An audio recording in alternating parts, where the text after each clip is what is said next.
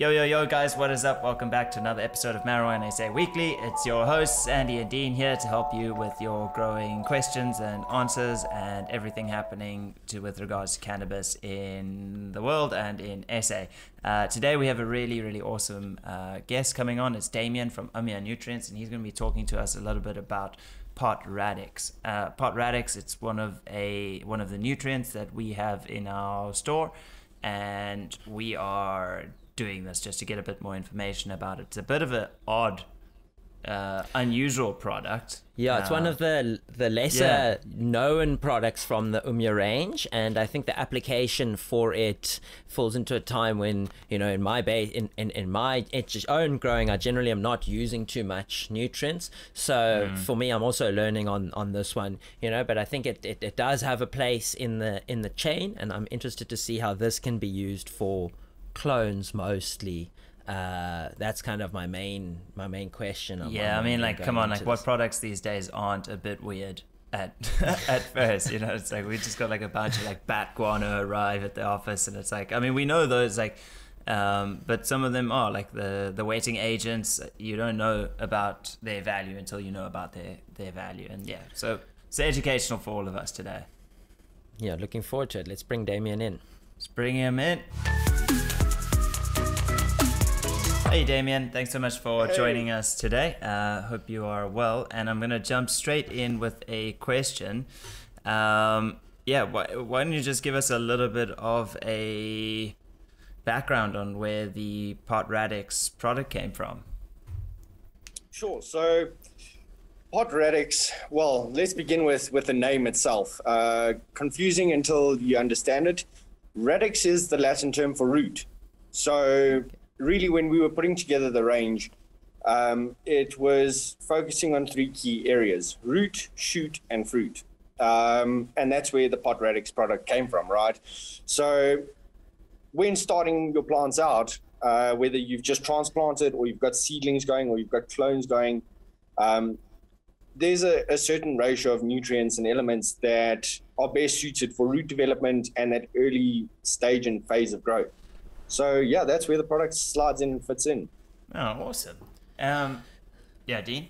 So Damian, basically for me, this is a product that I don't have too much experience. So we've got a lot of questions, like I just said in the intro. But you know, a lot of the time, the seedling stage is such a susceptible stage for a lot of guys, and they're so nervous to do something wrong. So when is this product suggested for usage?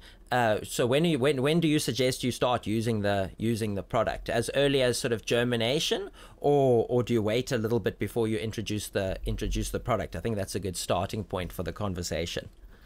Good, yeah. So I've brought along a little bit of show and tell, and a good example. And to answer the question is, it depends on the medium, right? If you're starting in an organic soil, be it Freedom Farms or similar, the soil itself has enough nutrient in it to get your seedlings going, right? So in cases like that, we advise just allowing the plant at least time to get to, this is what is it, about the second, third node before applying a feed, right? And applying the feed at half dosage. Once again, you're in a soil that's got elements in it, so lower dosage on the feed, and that then allows time to really develop its root system. And then once it's been transplanted, so I'd say within the next 2 weeks, this will probably go up a size in pot. Yes. And from there we'll apply the Pot Radix again, just to establish that root base in its new pot. Okay, excellent. So usage in early stages and then also during transplant is advised.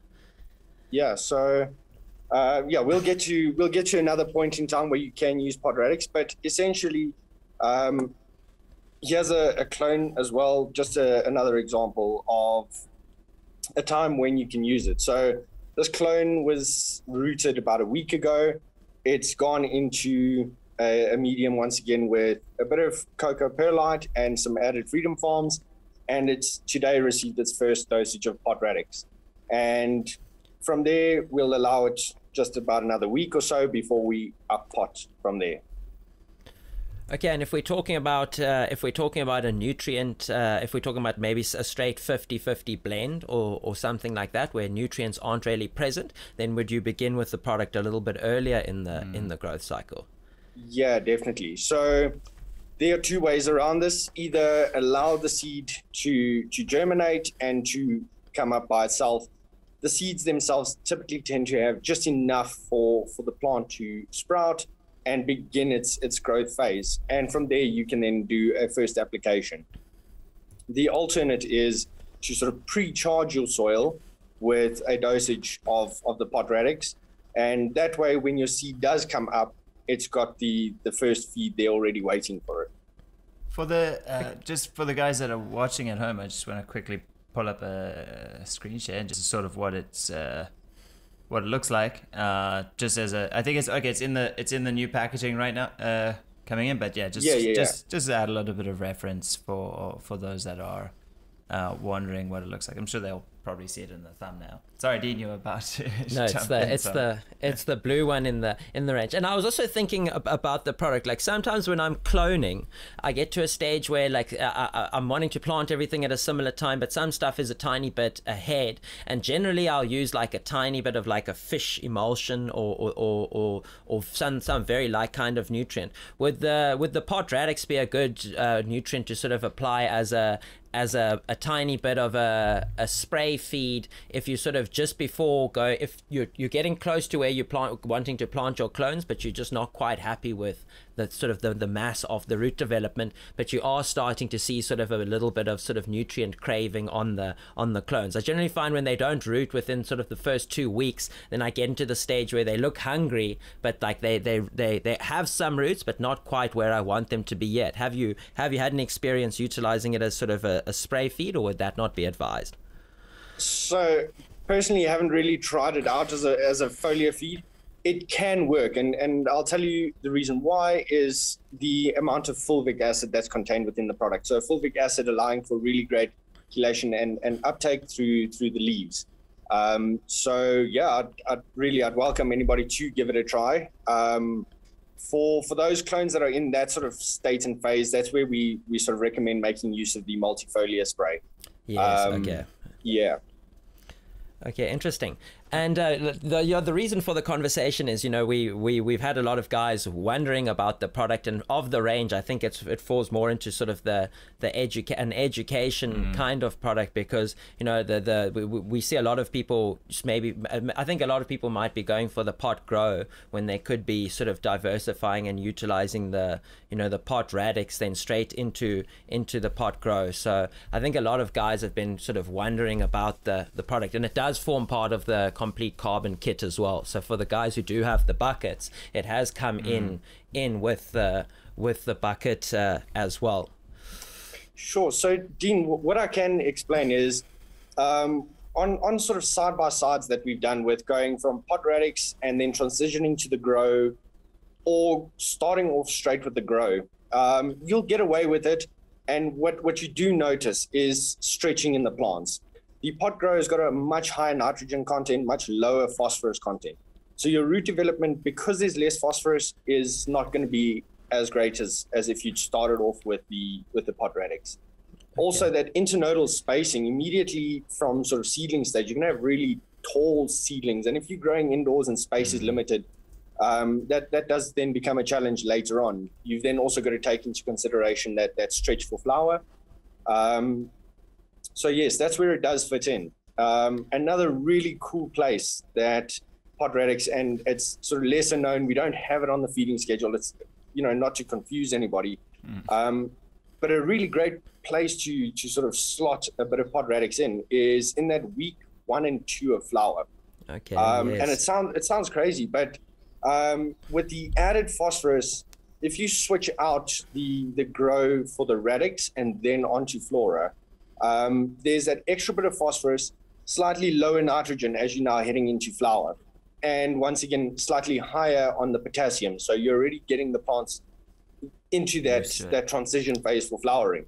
So it's a really great point in time. The plants are using a lot of energy, and that's what phosphorus is there for. It's that it creates the ATP molecule, energy molecule. So yeah, it helps your plants in those phases. Yeah, that's very interesting because I personally like myself like scaling through instead of just cutting a nutrient and going into another set. I like easing it in, and I can see perfectly how the product would fit because you go from an early growth stage into your main growth stage, and then when you're swapping over it again, it just allows your plant to sort of ease into it rather than sort of being cut and then going into a complete new set of nutrients. I really like that that tip.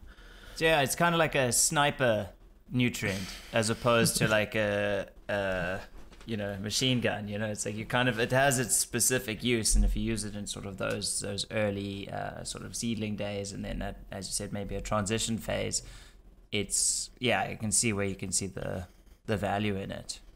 Yeah, absolutely, Andrew. So it really is. It's about just sort of trying to find that balance of the entire growth profile of the plant. And we've tried our best to get the ratios that best suit each of those different stages and phases. Like I said, root, shoot, and fruit.